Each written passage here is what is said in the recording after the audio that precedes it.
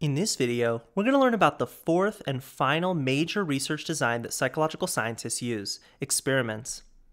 Experimental designs are unique in that they allow you to finally draw cause and effect conclusions about what you're seeing.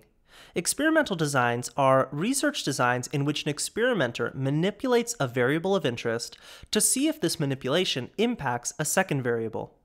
Now, in all of our previous research designs that we've learned about, naturalistic observation, case studies, and correlational studies, we're simply observing. We're observing differences or relationships or whatever that are already out there in the environment.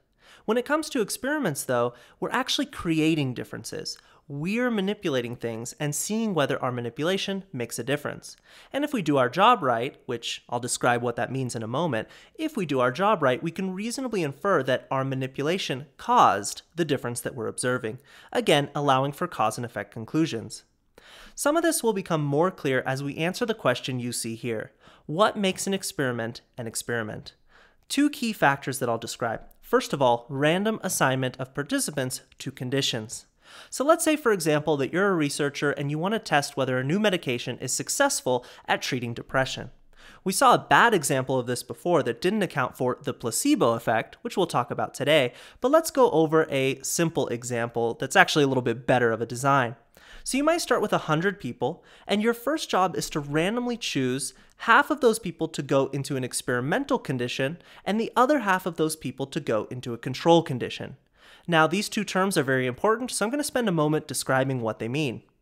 The experimental group is the group that receives the key manipulation, your actual treatment of interest. The control group is the group that does not receive the manipulation.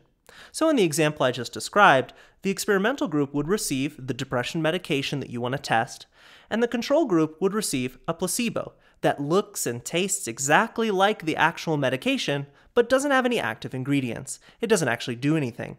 So the control group should be matched as much as possible to the experimental group, but it should be lacking that key treatment that we're interested in. The second thing that makes an experiment is the manipulation of the independent variable, as we just saw. The independent variable is what you're manipulating between the two groups. So in this case, either giving somebody an actual medication or giving somebody a placebo. That's your independent variable, the choice of who gets the medication. The dependent variable is what you as the researcher predict your independent variable should have an effect on. In this case, you expect that your treatment should help with depression, so your dependent variable is depressive symptoms or more generally, depression. Now let's talk about that placebo for one more minute because there's a lot of interesting stuff.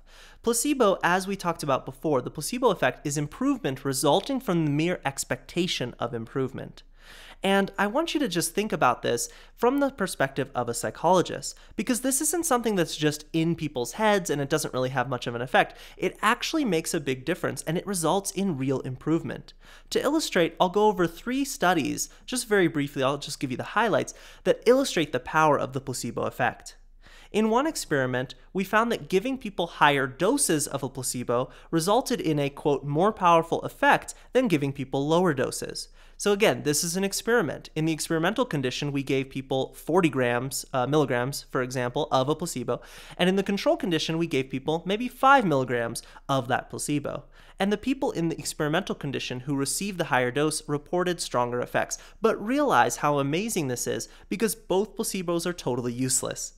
In another study, they found that placebos injected through needles tended to show stronger and more rapid effects than placebo pills, as is the case with actual drugs.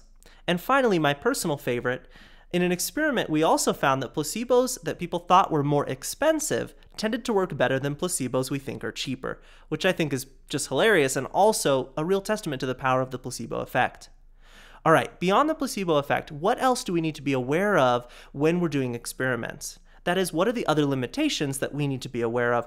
One big one is confounding variables. A confounding variable is any variable that differs between the experimental and the control groups other than the independent variable, other than your key manipulation of interest. As an example of this, let's go back to the depression study that we were working on earlier. Let's say that instead of randomly assigning participants to your experimental and control groups, you simply put all the men in the experimental group and all the women in the control group. Well, this is a problem Because now if we do observe a difference, right, let's say that depression was better, symptoms were reduced in the experimental group. Well, now if we see these results, we really have no idea if this is because of the medication or if it's because of gender in this case being a confounding variable. We already know, for example, from other psychological studies that women tend to show higher rates of depression.